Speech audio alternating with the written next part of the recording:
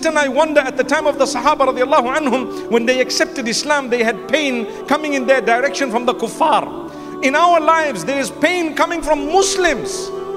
Wallahi, it's happening. I have so many people, they revert to Islam, and then a few weeks down the line, they feel, subhanallah, you know, it's so hard. Everyone's on my case. Everyone's telling me this, you can't do this, you can't do that.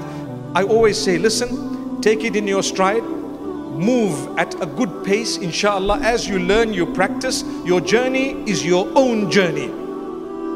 For as long as you know you're getting closer to Allah, there are so many born Muslims who are not even where you are today. Not even where you are today. So this is the reason why, go easy on others. If you want to be hard on anyone, be hard on yourself. Develop your character, your bad habits.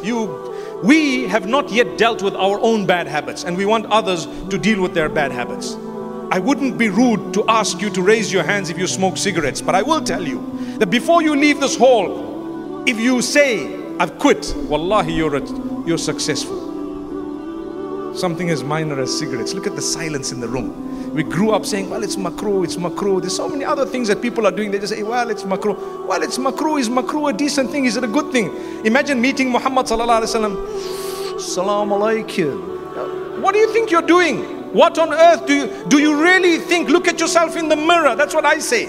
Do you think that you will be meeting Muhammad sallallahu alaihi wasallam the way you are, or you need to improve yourself? I need to improve myself, insha'Allah. I hope and I pray that I'm acceptable. All of us have weaknesses. I might have mentioned a cigarette, but we have other weaknesses too. With all due respect to those who smoke, I think I've hit a nerve there, right? A lot of smokers here. Can't really smell much, but anyway. Nonetheless, my brothers and sisters, we are gifted to have the deen of Allah. The day you appreciate the favor of Allah upon you, just because you have the deen of Allah, is the day that you are very, very close to Allah. Bi-idhnihi ta'ala, by His will and permission. Understand and realize the gift you have. Wallahi, we have a gift. And the gift is not just for me. The beauty of this gift is the more you spread it and the more you give it to others, the greater the reward for you. Perpetual reward. Constant, continuous reward. So go easy, be humble, give the message across, carry yourself in an amazing, awesome way so that it can catch. Others will see, others will follow, and you get a full reward for it. May Allah subhanahu wa ta'ala bless every one of us. Assalamu alaikum. Islamic Motivation Dinjon and Dinjon Bangla is our official channel.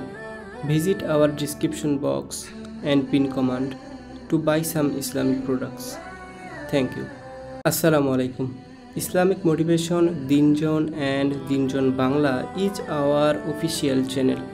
Visit our description box and pin command to buy some Islamic products. Thank you. Assalamu alaikum. Islamic Motivation Dinjon and Dinjon Bangla is our official channel. Visit our description box and pin command to buy some Islamic products. Thank you. Assalamu alaikum. Islamic Motivation Dinjon and Dinjon Bangla is our official channel. Visit our description box and pin command to buy some Islamic products. Thank you.